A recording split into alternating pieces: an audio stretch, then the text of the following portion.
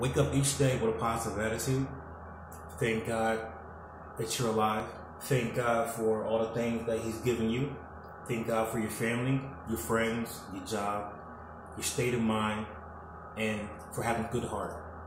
And if you're out there and you do more for others than others do for you, just know that God has your best interests at heart. He sees what you do, and He will bless you in due time.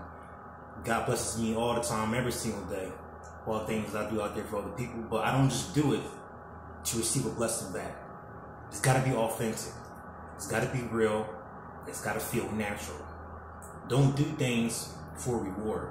Do things because you genuinely want to do things because you want to help others. And what I do is if I have a few dollars to someone who needs it, they get it.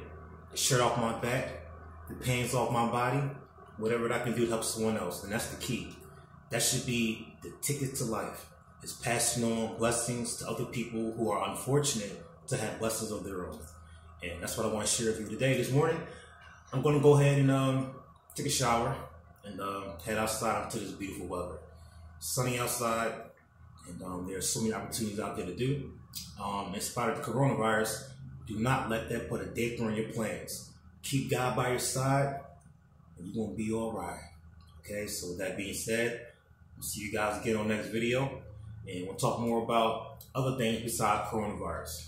Okay, so good day.